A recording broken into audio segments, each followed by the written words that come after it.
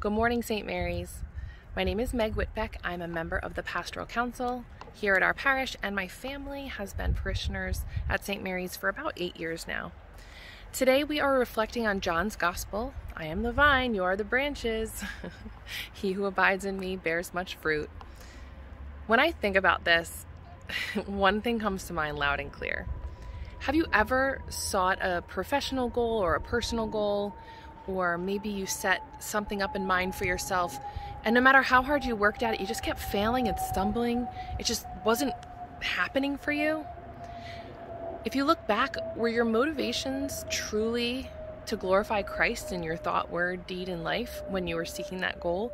Or perhaps was it a selfish goal or something that just wasn't working with God's plan for you? I firmly believe that when we abide in Christ, when we put Him at the forefront of all of our efforts, things just work out easier. When we trust in Christ and trust in His plan for us, we become more successful in our efforts. We achieve our goals much more readily and efficiently.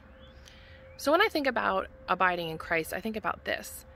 If I am working towards a closer relationship with Him, if I am trusting Jesus with all I say and do, and if I am making sure that my personal, professional goals, family life, health and fitness goals all are being worked on to glorify Christ, I'm going to be more successful. I mean, how cool is that?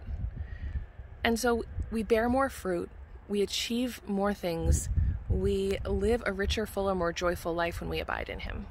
So think about that today.